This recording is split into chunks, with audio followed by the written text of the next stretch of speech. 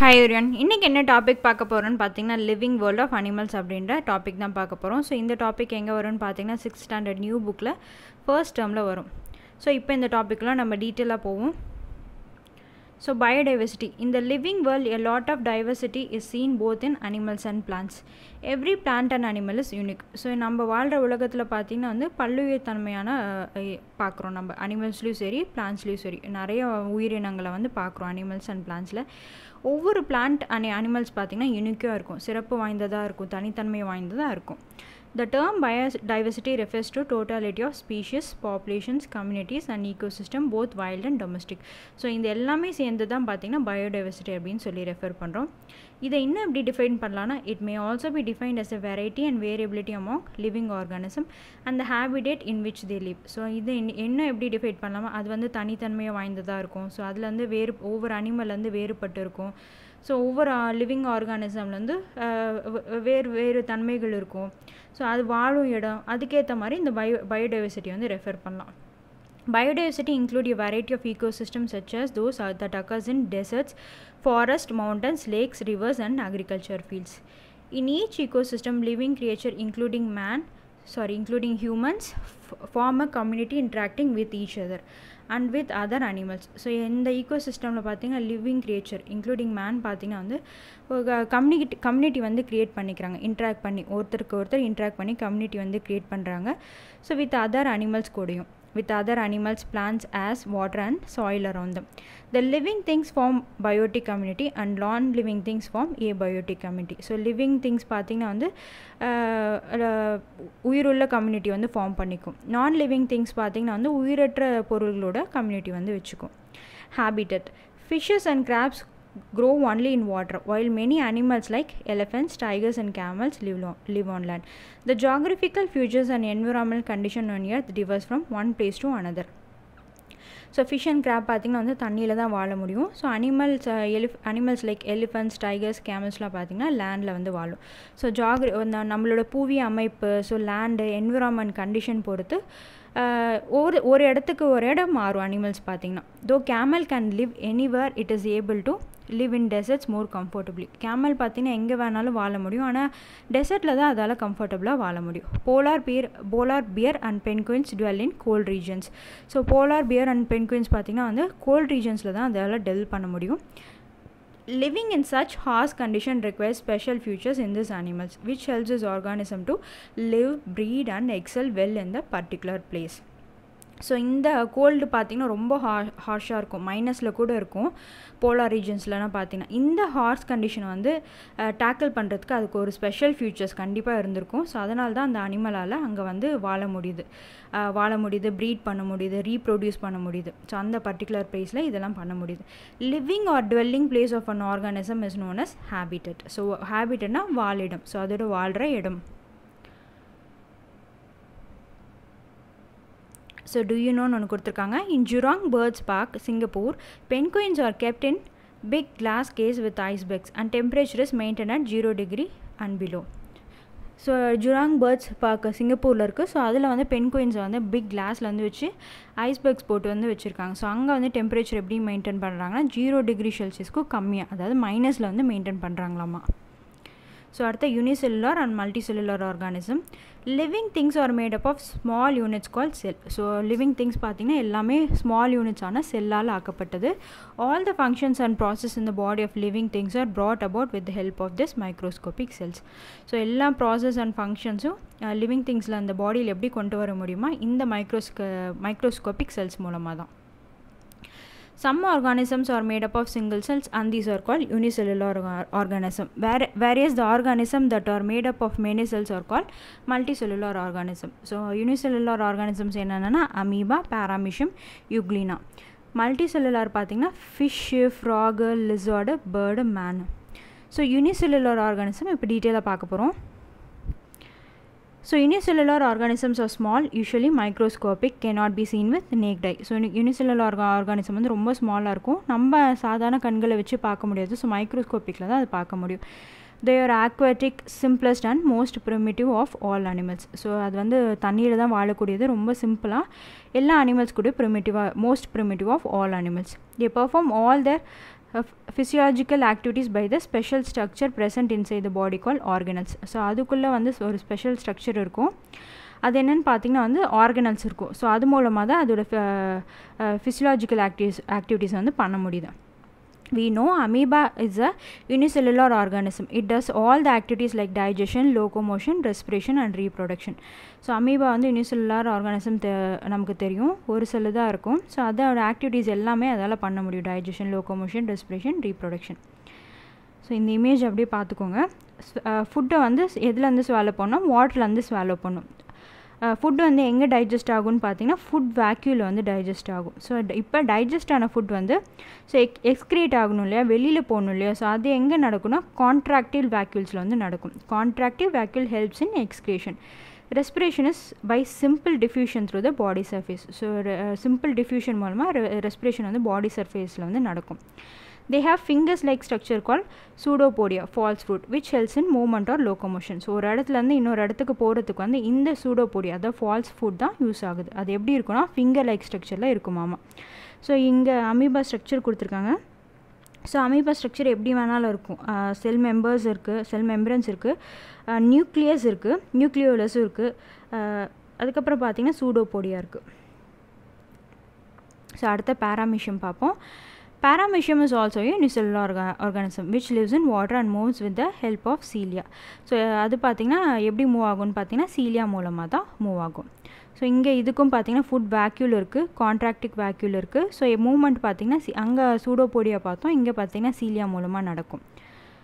So Euglena பார்ப்போம். யூக்ளினாவும் பார்த்திங்கன்னா அந்த யூனிசெல்லுலார் அனிமல் தான். அது எப்படி மூவ் பண்ணுன்னா ஃப்ளாஜெல்லா மூலமாக மூவ் பண்ணுமா. ஸோ இதுலேயே நியூக்ளியஸ் இருக்குது. ஸோ குளோரோபிளாஸ்ட் வந்து யூக்ளினால இருக்கும். ஸோ அது வந்து ஒரு ஸ்பெஷல் ஃபியூச்சர். இதில் வந்து குளோரோபிளாஸ்ட் வந்து இருக்கும். ஸோ அடுத்த மல்டி செல்லுலார் ஆர்கானிசம் பார்ப்போம். ஸோ அதுக்கு முன்னாடி இங்கே டிஃப்ரென்ஸ் முதல்ல பார்த்துருவோம்.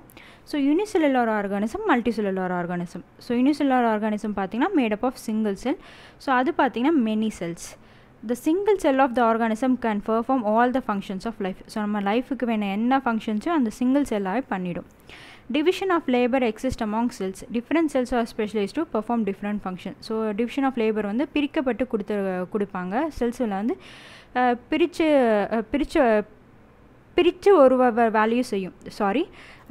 So different cells R specialised to perform different function. ஒவ்வொரு செல்லும் பார்த்திங்கன்னா வந்து டிஃப்ரெண்ட் செல்ஸ். ஏன்னா மெனி செல்ஸ் இருக்கு இல்லையா, ஒவ்வொரு செல்லும் பார்த்திங்கன்னா டிஃப்ரெண்ட் ஃபங்க்ஷன்ஸ் வந்து செய்யும். These organisms are generally very small, microscopic in size. So ரொம்ப ஸ்மாலாக இருக்கும், மைக்ரோஸ்கோப்பிக்கில் தான் பார்க்க முடியும். They are mostly large in size.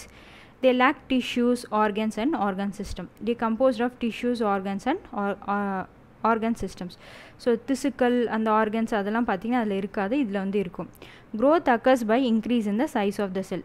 growth அந்த size of the cell பொறுத்து growth ஆகிட்டே இருக்கும். growth occurs by the increase in the number of cells by cell division.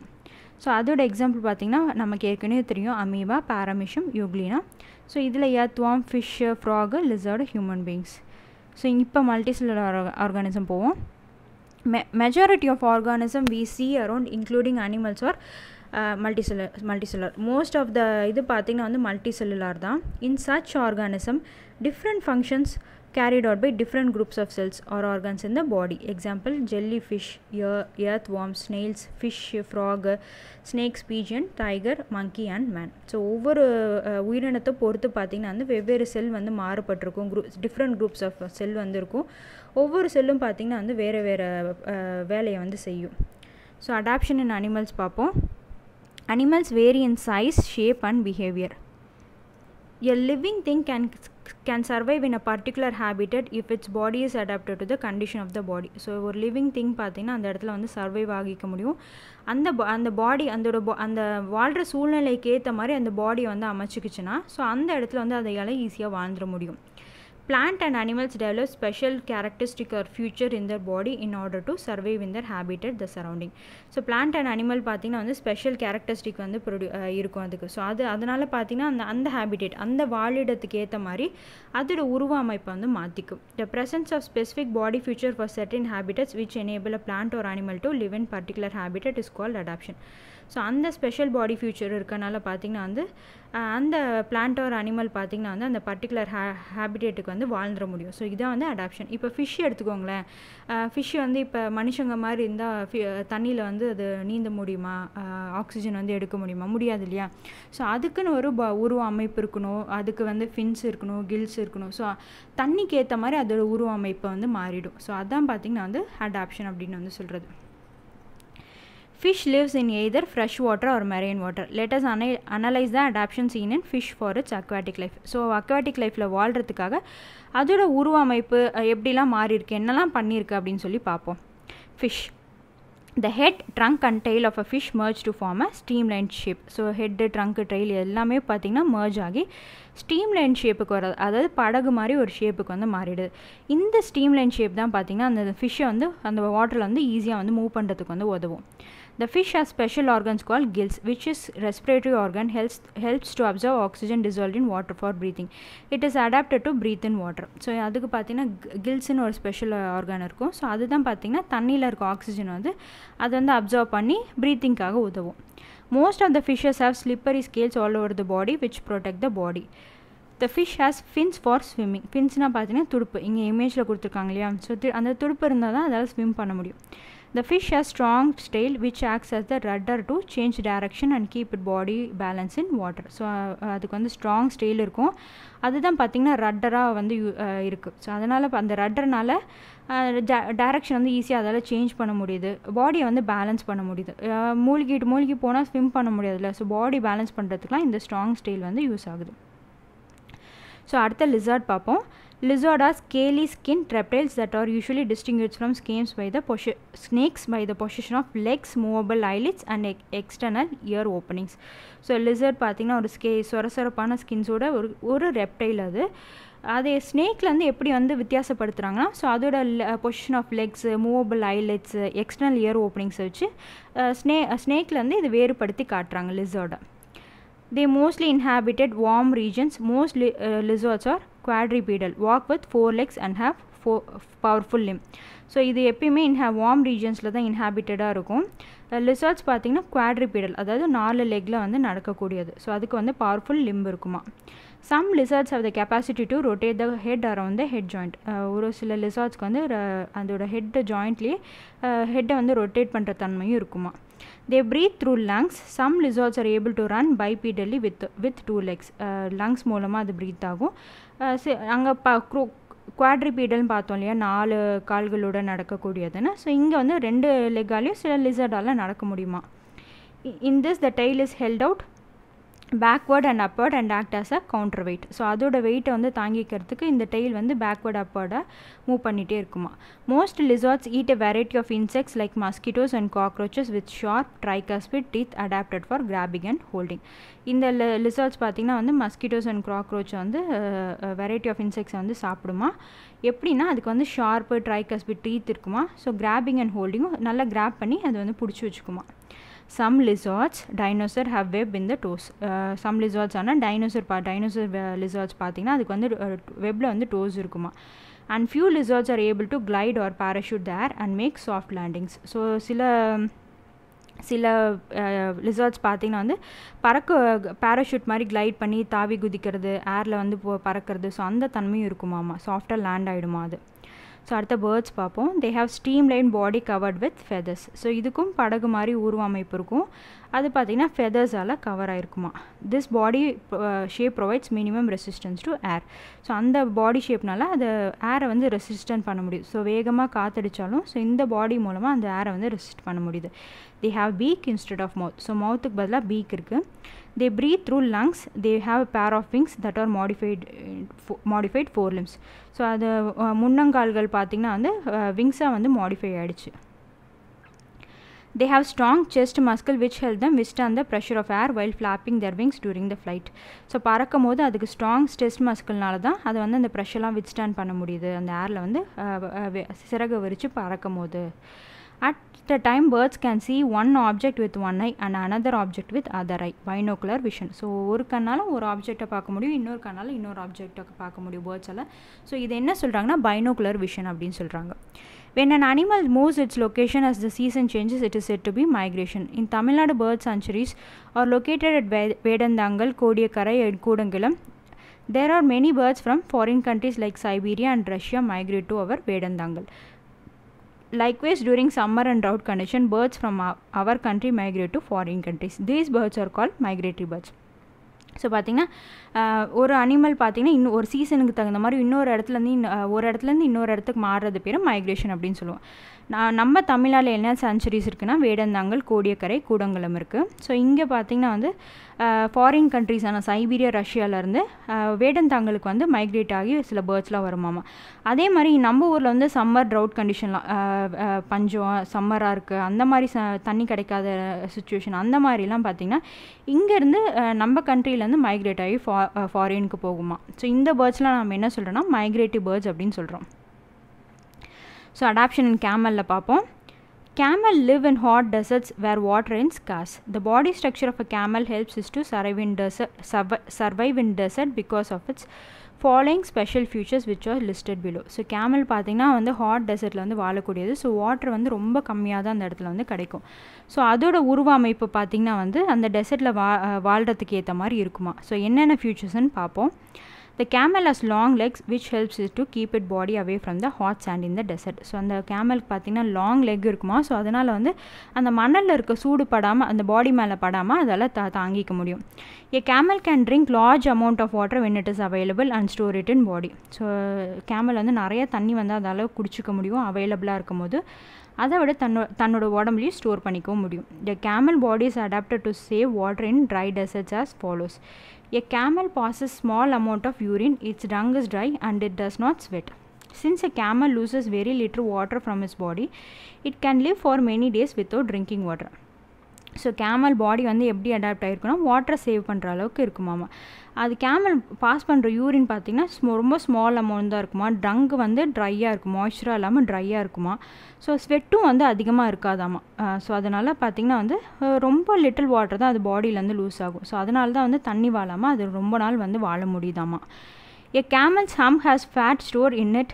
In case of emergency, camel can break down fat for nourishment. So camel ஹம்பில் வந்து fat வந்து store ஆகிக்குமா. So suppose வந்து ஏதாவது emergency அது தேவைப்படுதுன்னா so அதை break down பண்ணி so அதில் வந்து நொரிஷ்மெண்ட் வந்து எடுத்துக்குமாமா. So camel has large and flat padded feet which helps it walk easily on soft சண்ட். So கேமலுக்கு வந்து லார்ஜ் ஃப்ளாட் பேடடாக இருக்குமா. கால் வந்து நல்லா பெருசாக வந்து இருக்கும் அப்படின்னு வந்து சொல்கிறாங்க. ஸோ தட்டையான காலாக இருக்கும் அப்படின்னு சொல்கிறாங்க. ஸோ அதனால் பார்த்திங்கன்னா அதெல்லாம் ஈஸியாக வந்து இந்த சாஃப்ட் சாண்டில் வந்து வாக் பண்ண முடியுது. So that's it is called ship of the dessert. So அதனால் அதுக்கு வந்து ஷிப் ஆஃப் த டெசர்ட்னு பேர் இருக்குது. Camel has long I lashes and has to protects its eyes and ears from the blowing dust. So கேமலுக்கு வந்து long I lashes இருக்குது. ஏன்னா பார்த்திங்கன்னா அந்த டஸ்ட்டில் சாண்டில் இருக்க டஸ்ட்டு வந்து அதுக்கு காற்று படும் போது கண்ணில் வந்து பட்டுறதுக்கு வந்து சான்சஸ் இருக்குது. ஸோ அதனால் அதுக்கு வந்து ஐ லேஷஸ் இருக்குது, அதோட கண்ணை வந்து ப்ரொடெக்ட் பண்ணுறதுக்காக. It can keep it's nostril close to avoid dust. So அந்த நாசி துவாரங்கள் இருக்கு இல்லையா. ஸோ அதில் வந்து தூசி போகாமையும் அதை வந்து எப்பயுமே வந்து க்ளோஸ்டாகவே இருக்குமா, மூடிய நிலையில் தான் காணப்படுமா அது. ஸோ அந்த லிவிங் கண்டிஷனுக்கு ஏற்ற மாதிரி எப்படிலாம் அனிமல்ஸ் வந்து அடாப்ட் ஆகிருக்கு. ஸோ டெசர்ட்டுக்கு ஏற்ற மாதிரி கேமல் வந்து அடாப்ட் ஆகிருக்கு. ஸோ தண்ணிக்கு ஏற்ற மாதிரி ஃப்ரெஷ் வாட்டர், மெரைன் வாட்டருக்கு ஏற்ற மாதிரி ஃபிஷ் வந்து அடாப்ட் ஆகிருக்கு. ஸோ இதை தான் பார்த்திங்கன்னா அடாப்ஷன் அப்படின்னு வந்து சொல்கிறது. ஸோ இன்ஃபோ பிட்ஸ்னு ஒன்று கொடுத்துருக்காங்க. Spending winter in டார்மன்ட் condition is called hibernation. Example turtle. So வந்து ஒரு சில உயிரினங்களால் பார்த்திங்கன்னா வந்து அந்த இதை வந்து தாங்கிக்க முடியாது, கடுமையான குளிரை வந்து தாங்கிக்க முடியாது. ஸோ அதை வந்து தவிர்க்கிறதுக்காக என்ன பண்ணுமாமா, அதோட எல்லா செயலையும் நிறுத்திட்டு உறக்க நிலைக்கு போயிடுமாமா. ஸோ அதான் என்ன சொல்கிறதுனா ஹைபர்னேஷன் அப்படின்னு சொல்கிறது. அதுக்கு எக்ஸாம்பிள் வந்து டர்ட்டில் அப்படின்னு சொல்கிறாங்க. On the other hand, spending the hot and try period in inactivate state is known as aestivation. Example snail. So அதே சமயம் பார்த்திங்கன்னா சில விலங்குகளான பார்த்திங்கன்னா அதிகத்தன்மையான வெப்பத்தை வந்து தவிர்க்கிறதுக்காக என்ன பண்ணுமா, அது எல்லாவோட செயல்பாடுகளையும் நிறுத்திட்டு தூங்க அதாவது உறங்க போயிடுமா. ஸோ அந்த ஸ்டேட்டுக்கு என்ன சொல்கிறேன்னு பார்த்தீங்கன்னா ஏஸ்டிவேஷன் அப்படின்னு சொல்லுவாங்க. அதுக்கு வந்து எக்ஸாம்பிள் ஸ்னெயில். ஸோ மேலே ஹைபர்னேஷன்றது வின்டரை வந்து தாங்கிக்க முடியாமல் ஸோ அதோட செயல்பாடுகள்லாம் நிறுத்திட்டு உறக்க நிலைக்கு போகிறது வந்து ஹைபர்னேஷன். ஸோ இங்கே வந்து சம்மரை அந்த ட்ரை ஹாட் அதெல்லாம் தாங்க முடியாமல் செயல்பாடுகளை நிறுத்திட்டு உறக்க நிலைக்கு போகிறது ஏஸ்டிவேஷன். ஸோ அதுக்கு example snail. So kangaroo rat does not drink water at all. Whatever food it eats and oxygen it gets from air combines together form water inside the body. So kangaroo rat வந்து அதாவது drink water வந்து குடிக்கவே குடிக்காதாமா. So அது என்ன சாப்பிடுதோ oxygen என்ன கிடைக்குதோ அது மூலமாக அது அதோட பாடியில் வந்து அது கம்பைன் ஆகி வாட்டர் வந்து அது பாடிக்குள்ளே வந்து எடுத்துக்குமாமா. So adaptive future of animals from different habitats. So polar bear பார்த்திங்கன்னா ஹேபிட்டட் வந்து polar region, thick skin for protection, white per. So thick skin இருந்தால் தான் அந்த குளிர்லேருந்து அதால் பாதுகாத்துக்க முடியும். ஸோ பென்குயின் பார்த்திங்கன்னா போலார் ரீஜன் தான். பேடல் to swim, walk with 2 legs. So துடுப்பு இருக்கும் ஸ்விம் பண்ணுறதுக்காக, 2 legs இருக்கும். Mountain code, mountains ஹேபிட்டேட்டு. Strong whose for running, long hair to protect from gold. So strong whose இருக்குமா, so long hair to protect from gold. So அடுத்தது பார்த்திங்கன்னா line. So அதோட habitat வந்து forest. Strong and fast runner has sharp class to catch pray. So வந்து strong and fast ரன்னராக இருக்கும். அது sharp class வந்து இருக்கும் எதுக்காகனா அதோட இறையை வந்து பிடிக்கிறதுக்காக. So mountain code namely Nilgiri தார். ஸோ நீல்கிரி தார் வந்து என்னன்னு தெரியும், அது வந்து நம்ம மாநில விலங்கு என்னன்னு பார்த்திங்கன்னா நீல்கிரி தார் தான். அது என்ன பண்ணுமா, can find small base on rock to claim with is and keep it balance as it feeds. So அது பார்த்திங்கன்னா மலைகளில் இருக்க பாறைகள் அந்த இடுக்குக்கெல்லாம் பார்த்திங்கன்னா உள்ளே நுழைஞ்சு அது உடல் வந்து அதுக்கேற்ற மாதிரி சமநிலையோடு இருக்குமாமா. ஸோ அது மேலே அந்த மலை மேலே ஏறி அதோட உணவு வந்து உண்ணும் அப்படின்னு வந்து சொல்கிறாங்க. ஸோ நீலகிரி தார் வந்து நம்ம மாநில விலங்குது. ஸோ மலைகள் இருக்க மேலே பாறை மேலே கூட அது ஈஸியாக அந்த இடுக்குக்குள்ளே கூட இப்போ வந்து அந்த உடல் வந்து நுழையிற மாதிரி இருக்குமா அந்த நீலகிரி தாருக்கு. ஸோ அந்த மாதிரி ஏறி அந்த ஃபுட்டை வந்து எடுத்துக்குமா. So choose the correct answer. Study of living things are organism is called biology. Which of the following R characteristics of living beings. So living பீயிங்ஸோட characteristics என்ன, ரெஸ்பிரேஷன் இருக்கணும், ரீப்ரொடக்ஷன் இருக்கும், அடாப்ஷன் இருக்கும், எக்ஸ்கிரேஷன் இருக்கும். அப்போ 4மே கரெக்டு தான். Option D. Lizards breath through தர் lungs. So நம்ம என்ன பார்த்தோம், ஃபிஷ்ஷு பார்த்தீங்கன்னா கில்ஸ் மூலமாக ப்ரீத் பண்ணும் அப்படின்னு பார்த்தோம். பேர்ட்ஸ் அண்ட் லிசார்ட்ஸ் வந்து லங்ஸ் மூலமாக ப்ரீத் பண்ணும். All animals lead air, food on water. So basic இது எல்லாமே. ஸோ இது 3மே இருந்தால் தான் வாழ முடியும். Which animal has the special organs of breathing call kills. So fish. So choose the set that presents only biotic components of habitat. So biotic components of habitat என்ன அப்படின்னு, அதாவது உயிருள்ள பொருள் என்னென்ன அப்படின்னு சொல்லி கேட்குறாங்க. ஸோ என்னென்ன, ஸோ பார்த்திங்கன்னா வந்து aquatic plant, fish, frock, insect தான் வரும். ஸோ மற்றதெல்லாம் பார்த்திங்கன்னா ஃபஸ்ட்டில் பார்த்திங்கன்னா வந்து டைகர், டீர், கிராஸ்லாம் கரெக்டு தான், ஆனால் சாயில் வந்து வராது. செகண்டில் பார்த்திங்கன்னா ராக்கு சாயில் வராது. தேர்டில் பார்த்திங்கன்னா சாண்ட் வராது. ஸோ இங்கே வந்து பயோட்டிக் உயிருள்ள காம்பனன்ட்ஸ் என்னென்ன அப்படின்னு தான் கேட்டிருக்காங்க, பயோட்டிக் காம்பனன்ட்ஸ். ஸோ அது என்ன, ஏபயோட்டிக்னா உயிரற்ற பொருள் அப்படின்னு அர்த்தம். ஸோ பயோட்டிக் காம்பனன்ட்ஸ் கேட்டதுனால aquatic plant, fish, frock, insects வரும். Which of the following can not be called a habitat. So C தான் வரும். கல்டிவேட்டட் லேண்ட் வித் கிரேசிங் கேட்டில். Birds fly in air with the help of, எதனால் fly பண்ணோம் அப்படின்னு சொல்லி பார்த்தோம், ஹாலோ ஆன் லைட் போன்ஸ் மூலமாக அதனால் ஃப்ளை பண்ண முடியுது. ஸோ இங்கே அந்த பாயிண்ட் வந்து நம்ம பார்த்துருப்போம். பாராமேஷியம் moves from one place to another with the help of, so cilia அப்படின்னு சொல்லி பார்த்தோம். ஃப்ளாஜெலா பார்த்திங்கன்னா வந்து யூக்ளினா பார்த்தோம். சூடியோபோடியா வந்து அமீபாக்கு பார்த்தோம். கங்காரூ rate lives in dessert habitat. So தண்ணீரே இல்லாமல் வாழ்கிறதுனால அது டெசர்ட் ஹேபிட்டட் அப்படின்னு சொல்கிறோம். Multiple choice questions. Aquatic dessert mountains are called ecosystem அப்படின்னு நம்ம ஃபஸ்ட் பாயிண்ட்லேயே பார்த்தோம். based on number of cells present or classified into number of cells பொறுத்து கிளாஸிஃபை எப்படி பண்ணுறோம், யூனிசெல்லுலார் ஆர் மல்டி செல்லுலார்னு பிரிக்கிறோம். tails of bird acts as a rudder which helps to change the direction. So நம்ம இந்த point வந்து இங்கே பார்த்தோம். So அதில் இருக்க ருட்டர்னால பார்த்திங்கன்னா வந்து அதால் வந்து டைரக்ஷன் வந்து சேஞ்ச் பண்ண முடியும். ஸோ அதே மாதிரி பார்த்திங்கன்னா வந்து அந்த ஸ்ட்ராங் டெய்ல் வந்து ஒரு ருட்டராக ஆக்ட் பண்ணும். ஸோ அதனால் டைரக்ஷன் வந்து ஈஸியாக சேஞ்ச் பண்ண முடியும். அதே மாதிரி வாட்டரில் வந்து பாடி வந்து பேலன்ஸ் பண்ண முடியும் அப்படின்னு பார்த்தோம். ஸோ அடுத்தது amoeba moves with the help of pseudopodia falls food மூலமாக. So true or false, if falls give the correct answer அப்படின்னு சொல்லி கொடுத்துருக்காங்க. Habitat is a living or dwelling place of organism. So correct தான் அது. த geographical future and environment condition on earth remains same from one place to other. So சேமாக இருக்காது, ஒரு பிளேஸ்க்குலேருந்து இன்னொரு பிளேஸ்க்கு வந்து டிஃபர் ஆகும். ஸோ அதனால் falls. Amoeba is unicellular organism and move with pseudopodia. So correct தான் true. Birds can see only object at a time. So இல்லை கிடையாது, ஒரு கண்ணில் ஒரு ஆப்ஜெக்டிவ், இன்னொரு கண்ணில் இன்னொரு ஆப்ஜெக்டிவ் பார்க்க முடியும்னு சொன்னோம். ஸோ அது என்னது பைனோகுலர் விஷன் அப்படின்னு சொல்லி பார்த்தோம். ஸோ அப்போ வந்து இந்த ஸ்டேட்மெண்ட் வந்து தப்பு. பேரோமிஷம் is multi cellular organism. So கண்டிப்பாக கிடையாது, ஃபால்ஸாக, ஏன்னா அது unicellular organism. Complete the following. Tropical rain forest, grassland and desserts are known as. அதெல்லாம் என்ன சொல்லுவோம், நம்ம போன லாஸ்ட் லெசனில் வந்து இது பார்த்தோம். ஸோ இதெல்லாம் என்ன சொல்லுவோம்னா டெரஸ்ட்ரியல் ஈகோசிஸ்டம் அப்படின்னு வந்து சொல்லுவோம். Some living things are made up of single cell. They are called unicellular organism. The breathing organs of a fish is known as gills. The lizard walks in the ground with claws on its feet. So lizard பார்த்திங்கன்னா வந்து எப்படி நடக்கும்னா claws அந்த ஃபீட்டில் இருக்க clawsனாலமா அது நடக்குமாமா. Camel stores fat in its hump. ஃபேட்டை வந்து அந்த ஹம்பில் வந்து ஸ்டோர் பண்ணிக்கும். ஸோ எப்போயாவது எமர்ஜென்சின்ற போது அதை வந்து பிரேக் பண்ணி அதை வந்து நொரிஷ் பண்ணிக்கும். So thank you friends. இந்த வீடியோ உங்களுக்கு பிடிச்சிருந்தா உங்கள் ஃப்ரெண்ட்ஸோட ஷேர் பண்ணுங்கள். என்னோடய கம்யூனிட்டி பேஜில் வந்து நான் வந்து கரண்ட் அஃபேர்ஸ் வந்து ஷேர் பண்ணிகிட்ருக்கேன். ஸோ ஜூலைலேருந்து ஸ்டார்ட் பண்ணியிருக்கேன். ஸோ நீங்கள் அதை போய் அடிக்கடி செக் பண்ணிக்கோங்க. ஸோ எம்சிக்யூஸும் அதில் வந்து போட்டுட்ருக்கேன். ஸோ நீங்கள் ஆன்சர் பண்ணுற மாதிரி இருக்கும். So thank you friends. இந்த வீடியோ உங்களுக்கு பிடிச்சிருந்தா லைக் பண்ணுங்கள், ஷேர் பண்ணுங்கள், மறக்காமல் சப்ஸ்கிரைப் பண்ணிவிடுங்க. தேங்க்யூ.